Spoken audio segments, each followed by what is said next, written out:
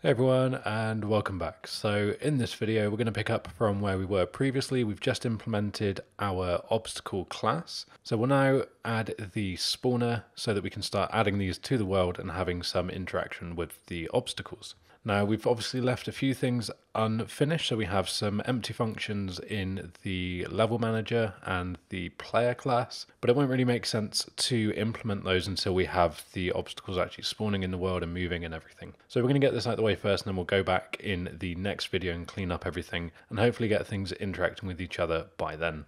So to begin, if we navigate to our spawners folder, we're going to go to the BP spawner base, and we want to create a class from this one. So the base class, we're going to create a child of this, and we're going to call this one the BP underscore spawner obstacle. Okay, so in the obstacle class, all we really want to do is we're going to leave the default scene route again, just so that we have something to grab and look at when we drag it into the world. We're going to go first to the event graph. There's nothing we actually need to do in the construction script. We have that ready in the child class if we're to do anything, or the parent class, sorry. Now, in the event graph, we don't actually need a parent call on this because we've removed the event begin play completely from the parent class. So we can do a similar thing down here. We'll just get rid of these for now and do our initial logic off of the event begin play. Now, quite simply, what we want to do first of all is get our reference to the level manager. So we'll get the level manager.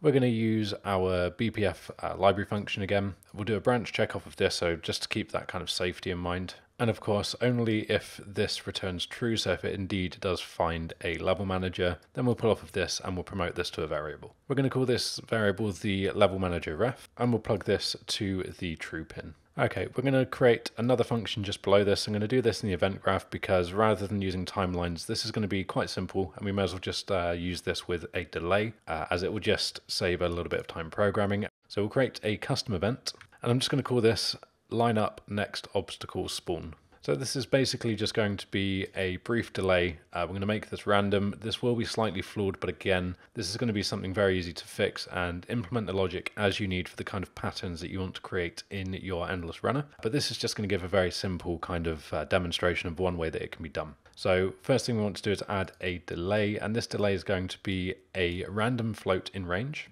So we'll get the random float in range here, and I'm just going to promote both of these to a variable.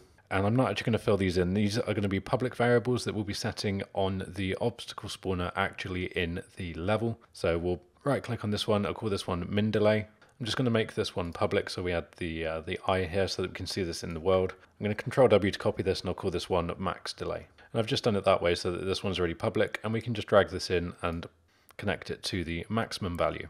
Okay, so when this is done, we're going to call the next function, but before we go and do that, we're just going to go back up here and call that new custom event that we've just made. So we'll call the line up next obstacle, and that's going to be the first thing we do when we begin play, is that we're going to wait for a certain amount of time, see if we can spawn something and spawn our obstacle in. So now we actually need to spawn the obstacle. So off of this, I'm going to nest this one inside of another function, and I'm going to call this one place obstacle. We've made this function so that we know specifically this is the obstacle class, but all we're going to really be doing is we're going to be using the parent class again. So we're going to override our spawn actor function that we have there. And what we want to do is inside of this, we're going to spawn the actor. So make sure that this is the parent class call. So we can say that's from BP spawner obstacle, and we'll loop back around to call this function here. So again, this is just going to be spawning the obstacle that we've placed in the public variable inside of the editor. And when we have the obstacle ready to work with, we're going to pull off of this and we're going to set the actor location. So the actor location, we just want to make this the current location of the spawner. So we're going to say get actor location, and we'll plug that in to our variable just here. Okay, so if we now return back to our event graph, obviously when we have our variables are met, so the delay's been met, we've spawned something in, we actually want to spawn this in now, so we're going to say place obstacle. The next thing we want to do is we're going to get our reference to the level manager. There's a boolean that we want to have in this class. So if we go back there, we haven't made this yet, we're going to go to our level manager. We're going to create a new variable, and we'll call this one B is playing. So at some point we're going to come back and we're just going to keep track of whether or not the game is still active, basically. So whether or not you've hit something, hit an obstacle, or completed a level goal, if you have those.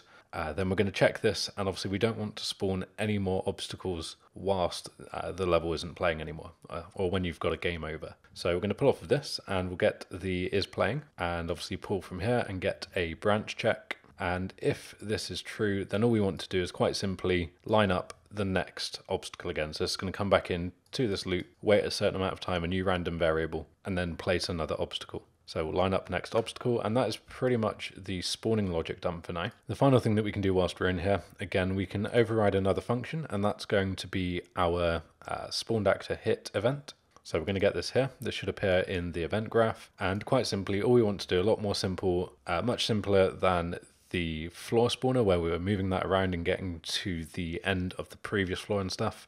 Quite simply, we're just going to say destroy the obstacle. So destroy actor. Okay, so I'm going to call the destroy actor, and that is pretty much everything. So now every time an obstacle hits the end world, because we don't necessarily know when or where we want to place the new obstacle, we're just going to destroy the one which has gone out of bounds and create a completely new one. Now ideally, you would look at using something like object pooling, or at the very least recycling, kind of like I did with the floor, so you don't have so much creating and destroying of objects being made. That's a little bit more in depth than I wanted to go in this tutorial series. I might do an extra at some point and add that in, but definitely worth looking into object pooling, just so that you don't have to keep doing the create and destroy calls, because they can get a little bit heavy, especially if you're doing a lot of things very quickly. Something like this should probably be okay, because we've only got maybe 3 or 4 things spawning at any one time. It's not going to add a big overhead, and of course there's the garbage collection being done on all U objects or Unreal objects behind the scenes anyway. So with that done, I've just hit compile. We'll compile and save this, see what is happening here. So this is just because I've not compiled and saved in the level manager.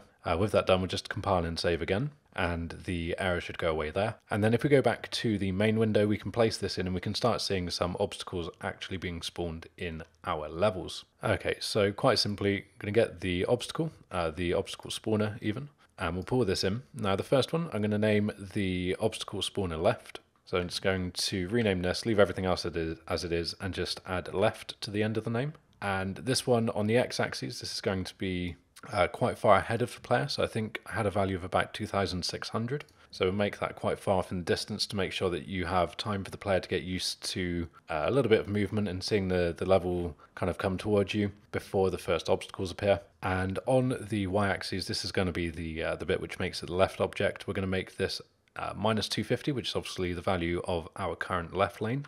And that's based on the distance that you move in the level manager. So our lane width is 250. I'm going to do a Control W on this, and we're going to call this one the spawner obstacle middle.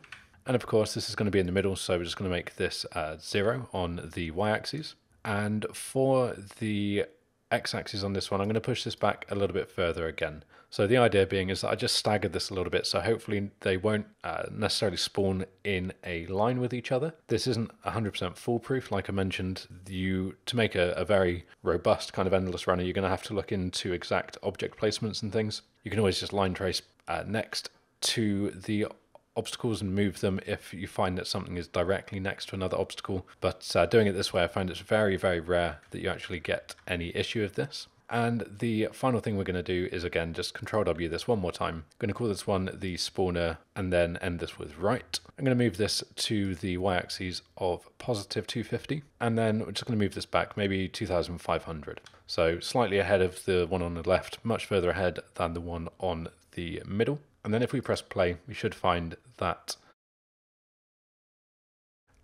of course, with delays, you actually have to have a value in there. So if we give a minimum and a maximum, for the one on the left, I'm going to give this a minimum delay of 2, a maximum delay of 5 seconds. And of course, we also need to add our obstacles. So we're going to go in and get the spawn actor type, which is going to be our obstacle. And the actors required, we're not actually going to use this. This is just a leftover from the base class, and we can leave this because it's going to be constantly spawning them anyway. So do the same again for the next two. And this is another thing, I did give slightly different variables to each of these. So the minimum delay I had for the middle row was 3 and a maximum of 6. And of course the same obstacle type. And then one last time for the right side. I think I made this one a bit smaller, so I'm going to give this a minimum delay of 1, a maximum delay of 4. And again, just give this the correct class. And now if we hit play, we should not have any of those errors. We should, after a while, see that the obstacles are being spawned in. Now, another thing that we're going to do as we go through this, we will be changing the angle of the camera and things so that we won't be able to see everything popping in and being removed, but that's all going to come in kind of the tidy up and polish. Now, the one thing I think I did notice happening there is that we didn't have any new obstacles being spawned. It could be as though they're not being removed, or there's some flaw in the logic that I've missed. So I'm just going to pop out of this and see what's happening. So they're definitely being removed. So it's the lineup of the next obstacle, which I guess is not being called, or maybe the level manager, in fact, is set by default to be not playing. So it's doing it once. As I was talking, I could kind of see what was happening there. We can see that we've got this lined up once, so it's spawning the first one. It was then checking whether or not we're playing. That defaulted to be a false boolean, so it's just never resetting this. So now if we come back in, we'll try this again. We should see more than 3 of these obstacles. There we go. So we've got multiple different obstacles being spawned.